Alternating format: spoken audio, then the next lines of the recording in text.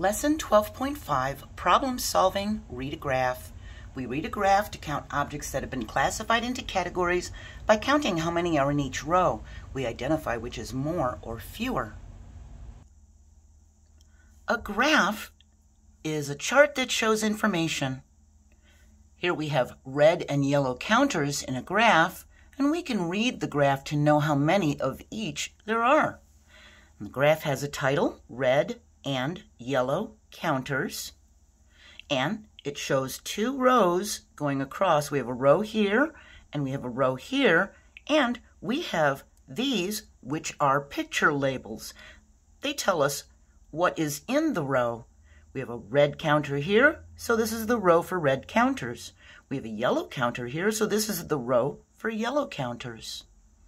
And we can easily see we have more red counters than yellow counters. The red row sticks out farther than the yellow row. There are 1, 2, 3, 4 red counters and 1, 2 yellow counters. We don't count these outside. These are the picture labels. We only count what is in the boxes. So there are 4 red, 2 yellow, and we can circle the category that shows more. There's more red. We're going to circle the red counter.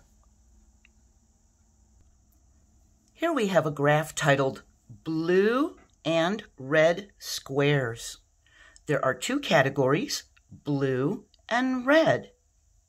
We see our picture labels for the blue row. There's a blue counter square, and for the red one, we have a red picture label. We can count the number of blue squares and red squares in the graph. We don't count the picture labels on the outside. We only count what are in the boxes. There are 1, 2 blue squares.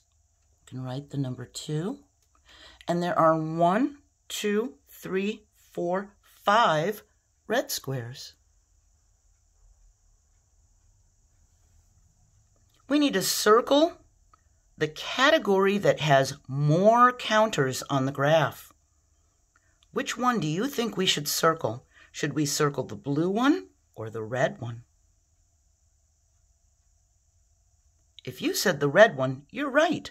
The row of red sticks out farther than the blue. There are fewer blue squares. We need to circle the red one because there are more red.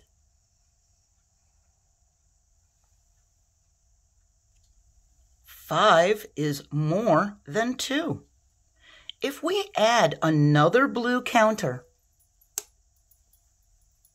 will our answer change? Will there still be more red than blue?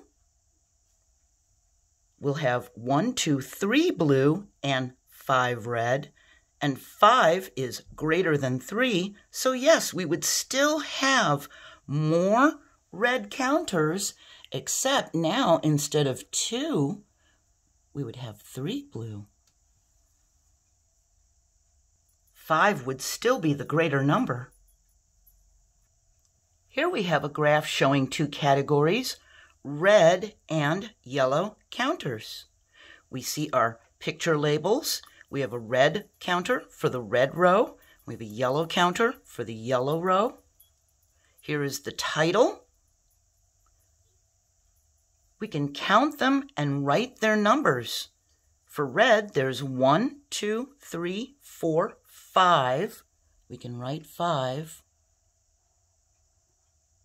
For yellow, there's 1, 2, 3, 4, 5.